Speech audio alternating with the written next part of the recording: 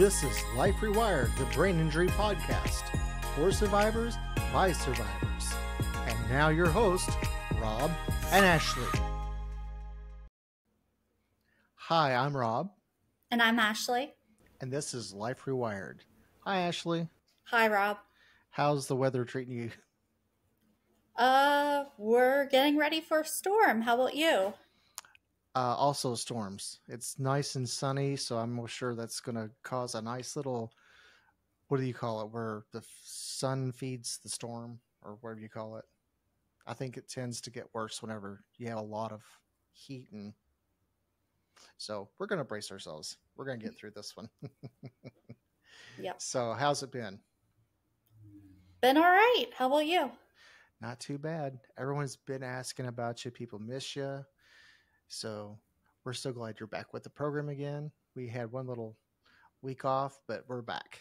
Yes. Today we're going to talk about self-love, self-care. And what does that mean for you? It can mean different things for different people. But we jotted down a few little notes. I did some show prep today. Are you proud of me? Round of a clap for Rob. Hey, Rob did research. So the first and most important thing is you can't say yes to everything, because sometimes saying yes to others is saying no to yourself. Mm-hmm. So what does that look like for you? For me, it might be someone inviting you to go to a crowded event. It might be saying, oh, it'll only take a few minutes, and you know that person's going to keep you out for 8 hours. So you have to understand your boundaries and create those, stick with those. What does that mean for you, Ashley? I guess not being too much of a people pleaser, putting myself first. Yes, that's a hard one for me. Yeah. Do you tend to lean to that people pleasing side? Yes, I do. Yeah, I can see that with you. I could see it being half and half, because you also know how to stand your ground too when it's something that you really just aren't comfortable with. Right. Yeah. But I could see you also put yourself in situations where you're like, what did I say yes to? Right. Yeah. I think some of us, not all of us, but some of us tend to lean to that category. And I don't know if that gets worse after a TBI or not, but maybe we want acceptance. Do you think that could fall into that category? Could be acceptance or, wanting to go back to the way things were. If we did that before, brain injury, post-concussion syndrome, and now not so much, might be wanting to get back to the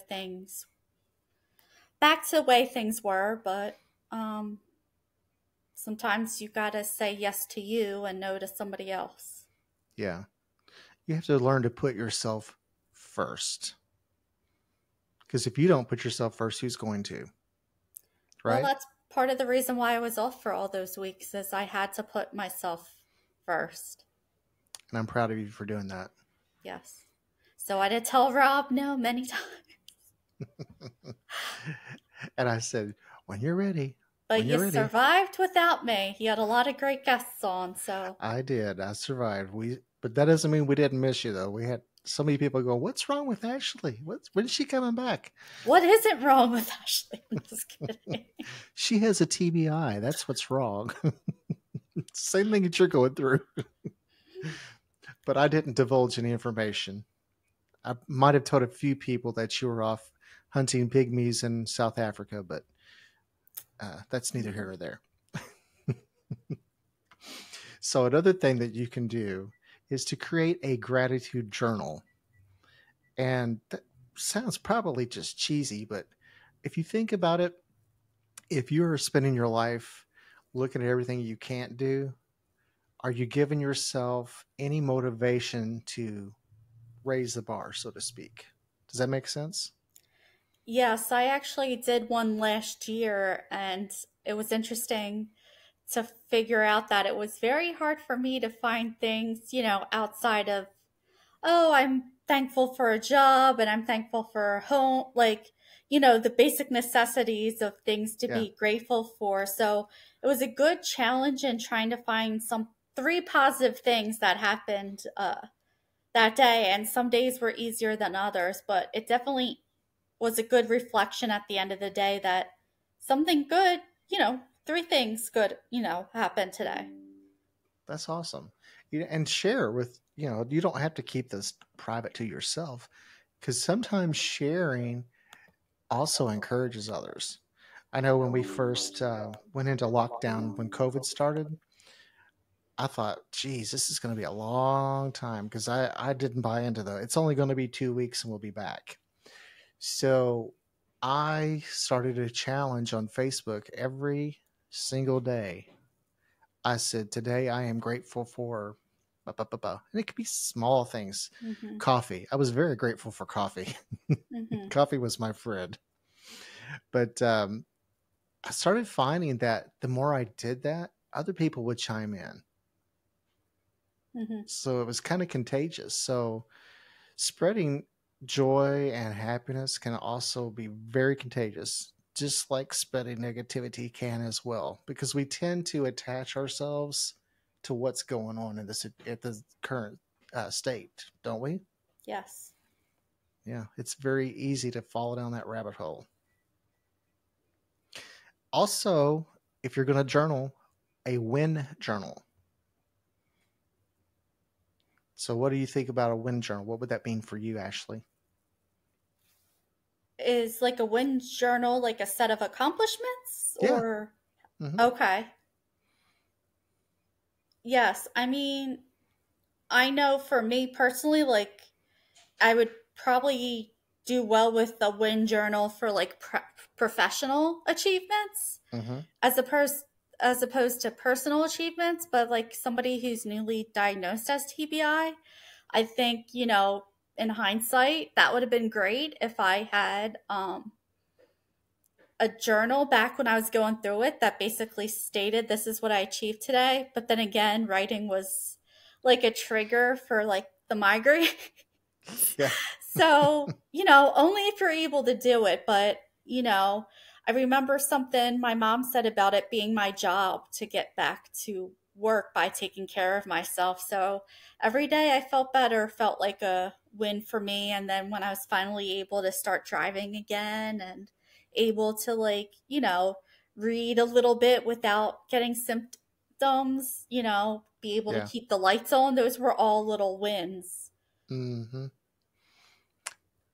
Not to sidetrack us, but do you feel that you can work in a well lit environment, or do you still keep the lights kind of on a dim? Yeah.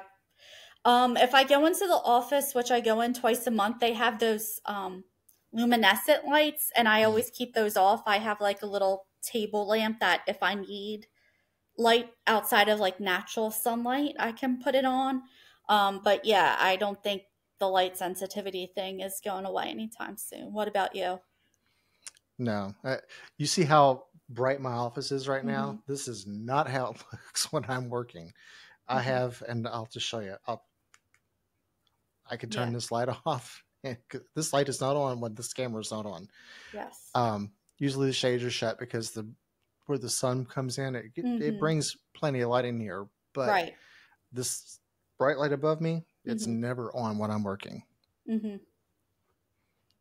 Small periods of time, that's okay. But I can't sit here for an 8 hour day and expect that I'm not going to have a massive headache by the time I'm at the end of my workday. That's one of the benefits of being able to work from home is you can kind of choose your working environment. Yeah.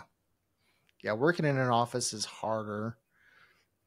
I don't know how your office is set up, but our office, well, your office is a little bit better than ours is, because they're all of those new LED lighting, and it Oh, is bright, and there okay. is no dimming anything.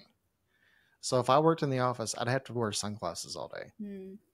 Yeah, or not just fun. find another job, which is not very feasible. Um, which brings us to our next. Oh, well, we didn't finish the wind journal. So basically, the idea behind the wind journal would be to measure your progress. And that is something I really wish I would have done, just like you at the very beginning. You know, Hmm. because you might even be something as simple as saying, "Today I tied my shoes."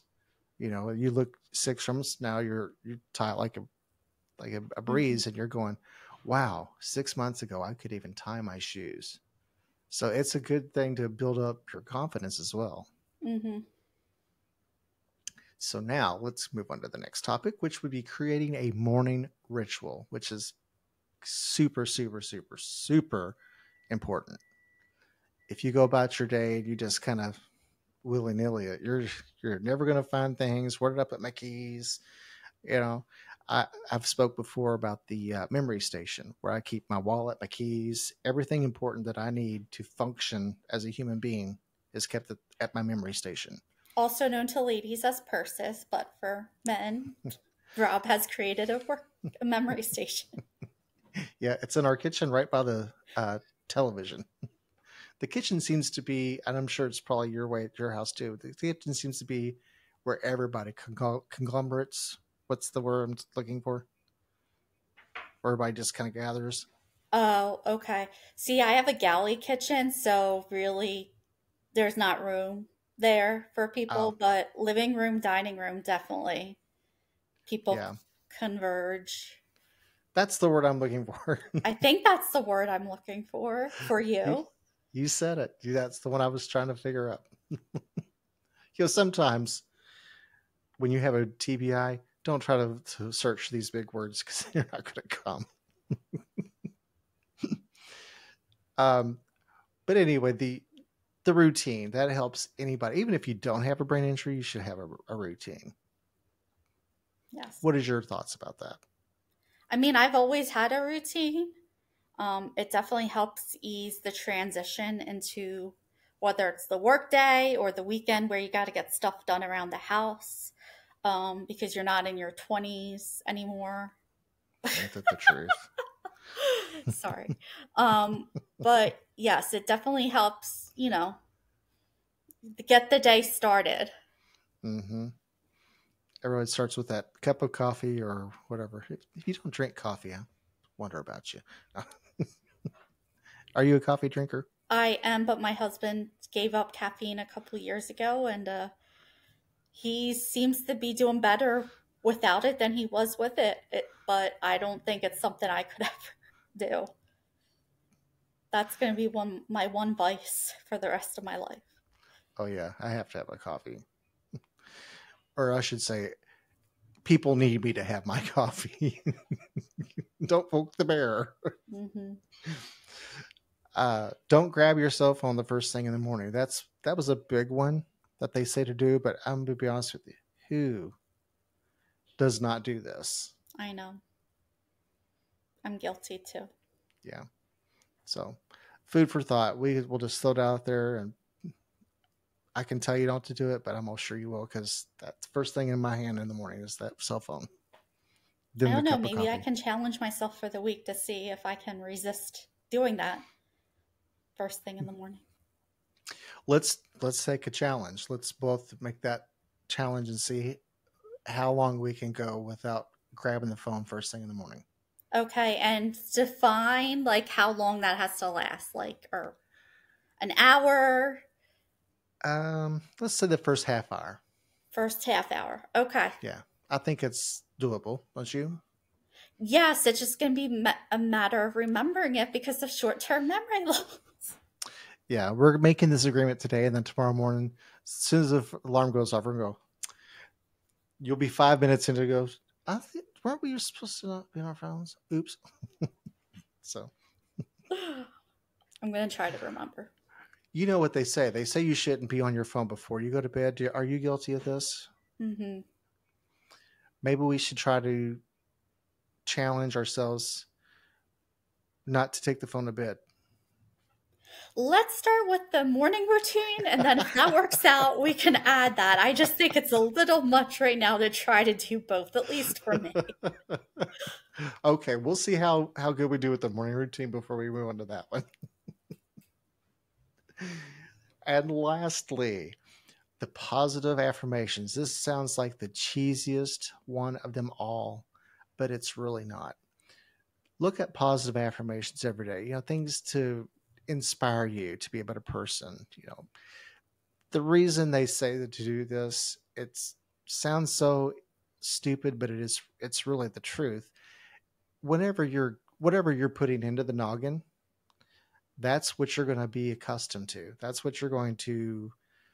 We're creatures that what we hear is what we believe, right? Mm-hmm. And if you do nothing but dwell on the negative all day long, what are you going to be? You're going to be negative. And that's not great for a brain injury. No, not at all. Yeah. I don't know. Are you one to look up affirmations? Um, I have like affirmation cards that I use sometimes when I feel like I really need some positive feedback, but then also I've been kind of really hard on myself lately, so I put a screen thing on both my work phone and my personal phone. That's a background that says "Be kind to yourself," so it's kind of like my Mm, constant affirmation because on the phone a lot for work and for leisure to remind myself that I need to be kind to myself. yeah, that's a hard one. I preach that all day, every day. Be kind to yourself. Be kind to yourself. So I'm glad you picked that one. That's one of my big ones. Yes, work in progress. I'm one of those idiots. I don't want to say idiot. Now I'm not that's not a being positive kind to affirmation. myself. I caught myself, and so did my co-host. But I'm one of those people that are always posting these positive, uplifting things all the time. So if you're friends with me on Facebook, you probably Hmm. see that more than you care to see. Right. But so that's a challenge for our viewers. Post at least once a week. Post some kind of an affirmation on Facebook to And help I'm yourself actually and going others. through a social media detox right now. We'll see how long that lasts. Okay, so I'll see you on there tomorrow. That wasn't very.